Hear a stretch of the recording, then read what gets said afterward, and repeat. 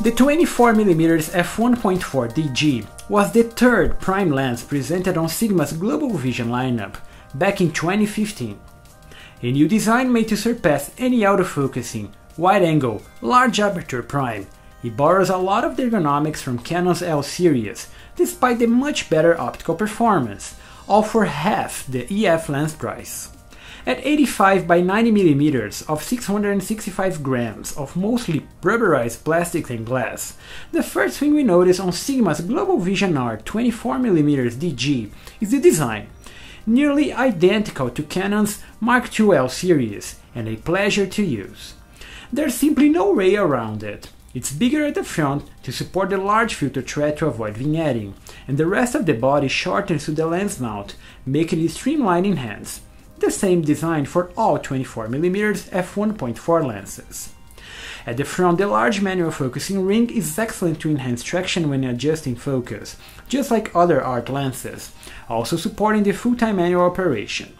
Inside, Sigma adds HSM hypersonic motor that quietly drives the all-internal AF group to lock focus, despite being significantly slower than Canon's, as always the reason to stick to the first-party lens. It's interesting to see how the half-length focusing path on Sigma's 24DG take twice the time it requires Canon to lock focus on the L series, thus indicating a lens 4 times slower. Impossible to recommend for journalists or those working with action. So this is still the benefit at Canon, the best AF performance as expected from the first-party lens. And that's it.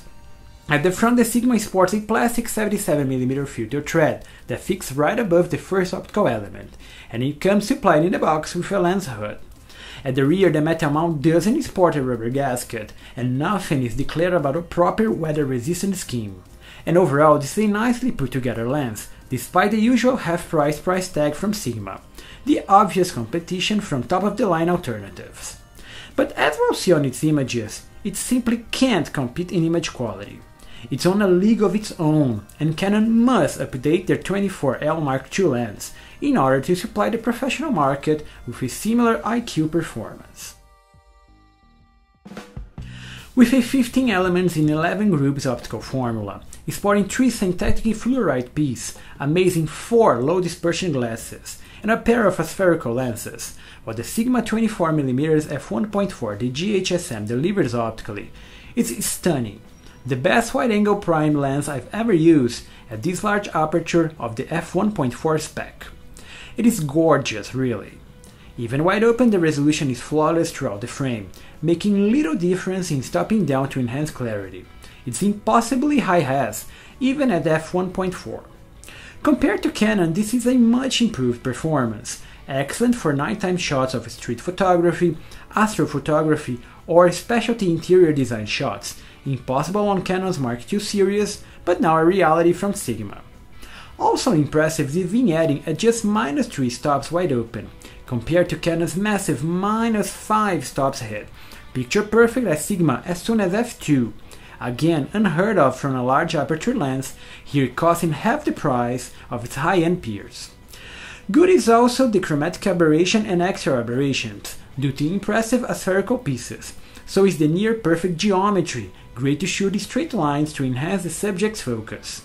And a final impressive touch is the saturated colors in high contrast, a signature from Canon L series that is here replicated on Sigma's. It is excellent to shoot everyday subjects and be presented with impactful, colorful images of landscapes, nature, cityscapes, and even creative portraits that is the reason to be of a large full-frame cameras, being much better capturing device than today's smartphones. So if you're looking for flawless wide-angle files at the impossibly large f1.4 aperture, this is certainly it.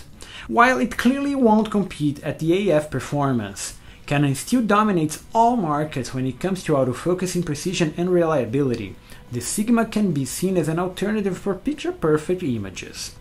So if wide-angle and large aperture images are your thing, just add this awesome lens on your kit and nice shooting.